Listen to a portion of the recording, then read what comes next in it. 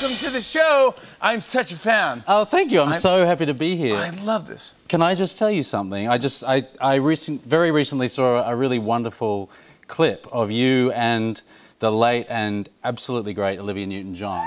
Oh, right? yes. Yeah. Oh, my gosh. She's such an icon in Australia, and I just adore her. And you were singing The One That I Want from Greece, which is basically my childhood fantasy that you got to live. That was totally impromptu, by the way. It was not planned. Seriously? Yeah. Olivia Newton-John was on the show, and we were going to commercial break or something, and the Roots just started playing it, and she grabbed the mic, and just as a pro would do, she just started singing it. I was like, oh my gosh, I have to duet with her. So like, you're the one. Then she started doing the dance, and I was like, oh my gosh. You did great though. You were amazing. I started to cry. I couldn't believe it. I go, oh my gosh. Well, I was crying watching it. It was very moving. Did you ever meet her? I did. Yeah, years ago I did a production of The Boy from Oz, an Australian musical about another Australian icon, Peter Allen. And I got to sing I Honestly Love You, which is the song that Olivia made famous. And she came to the show one night, so I was, terrified. And she came back after the show and was, just gorgeous and gracious and kind. She's unbelievable, like stunningly gorgeous. Yeah. Stunning, like amazingly talented, and like just everything. She was just, a real kind of good person, so compassionate and kind, and just radiated that in everything she did. She's iconic in Australia and beyond, I guess, but for us, she's has a very special place in our heart. Thanks for bringing that up, because I loved that clip that we did with her. It was amazing. Yeah. When you did that play with Hugh, did you ever think of like, oh yeah, I've done enough plays where I go like, I deserve to be on this giant Broadway production. This is a big deal now. Or do you go like, you go back to those days where like, I was playing a tree in a play, and... But did someone tell you that? I actually was playing, not a tree, but a hedge. Wow, no, they did not. I did not hear that. We all know you from your hedge work. Yes, we did. I thought you were a tree. That's what you were clapping for, right? Yes. Yeah. Oh, with a hedge. When did you play a hedge? Many years ago, Jimmy, when I first moved to New York, I was an extra at the Met Opera. Wow, and that's a big deal. It was actually, yeah. It was fantastic. I got to go out on that incredible stage, but dressed as a hedge. So, no one was seeing me, but I was seeing them through the leaves. At the Met Opera? At the Met Opera. I was thinking like this is like a childhood if you're going back to that, but you actually made it to that's big time. Yeah, I was a grown man when I was doing it. I know it sounds childlike, but...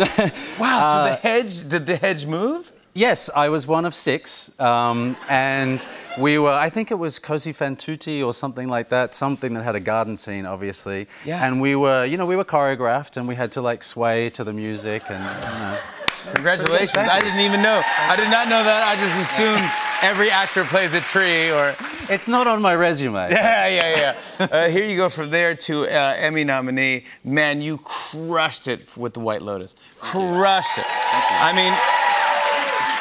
That was honestly, I could not wait. Every time you were on screen, I go, and what a cast. Everyone was great. Yeah. Everyone was great. Everyone knocked it out of the park. It's one of those shows that is a true ensemble, right? Like everybody gets their moment to shine, and everybody just kind of rose to the occasion in such a beautiful way. Man, oh man. I mean, I was like, oh, you were just knocking the cover off the ball. Oh. Home run after home run. Every episode, I'm like, I can't wait to see what trouble you get into. Your character is so good, so rascally, so funny, and you just nailed it all the way. What an arc, and the whole way, if you haven't seen it, please do yourself a favor and watch The White Lotus and watch Mary. But it was just brilliant. And this was all done like during the pandemic, right? Yeah, early on. So there was very little contact in the beginning. We just, sent in self-tapes, and then, we found out we got the job, and then we were whisked out of our COVID caves and taken to Hawaii. But I mean, Mike White kind of wrote it and filmed it in 2 months or 3 months. Yeah, he wrote those. I mean, they were incredible scripts, and they barely changed as we, started working on the show, because they were so tight. And he wrote them in 2 months, and then we started shooting, shot it in 4 months, and it was all over. I also want to mention you're in season 2 of Physical on Apple TV+. Yeah. Rose Byrne, we love. Oh my God, she's such a legend. Oh, she is fantastic. And a wonderful person. You play Vinnie Green. I do. You are well, this is you in action. What? Look at those knees. Yeah, how would you describe those knees? How would you describe your character? Is it based on anyone? Is it? I mean, it's sort of loosely based on Richard Simmons and those kind of fitness sort of gurus of the time. Yeah. Sort of leaning into the fitness guru that then kind of took a real sort of personal touch and really connects with his audience in a very personal way, like Richard Simmons did. You know, it's so funny because you watch it and you're like, wow, these people are really energetic. Yeah, over the top. Just say it.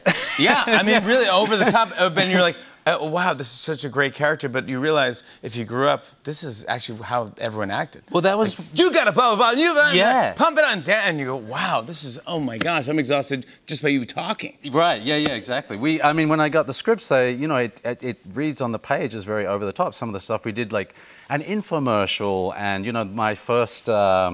aerobics class that I had to take was to Proud Mary, this very kind of, you know, upbeat number, and it's all sort of such high energy. But then you go back and watch these videos of people like Richard Simmons, and it is kind of crazy in a great way. I mean, but it's so over the top. But it's real. Yeah, it's real. You're very good in that. Thank and again, once again, congratulations on the White Lotus. Man, oh man, please come back. I'm a giant fan. I want to show everyone the clip.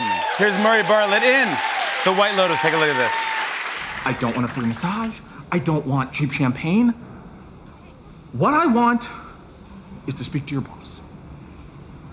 Well, I am the resort manager. Yeah, but you have a boss. Who is your boss? Our general manager, Mr. Zioli, is at a conference this week. Yeah, I want to get in touch with him. Can I have his number? I'll have him call you. No, I'm calling him. I will have someone bring you his business card with his cell phone number to your room, and you can call him at your leisure. Good. This morning, please. That